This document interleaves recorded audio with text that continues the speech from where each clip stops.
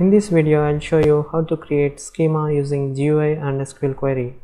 In MySQL, schema is the synonym for database. First, we'll see how to create schema using GUI. So click on this icon here in the connection server. So here specify the schema name.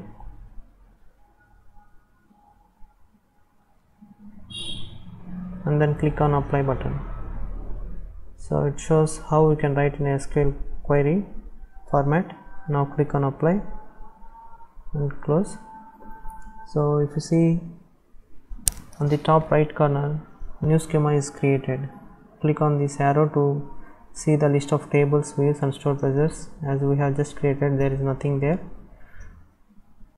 Now let us see how to create schema using SQL query.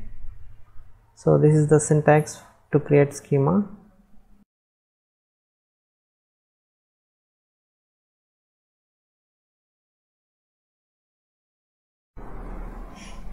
Let's write the query: create schema and schema name, semicolon, and run the query. You see the query has been executed successfully.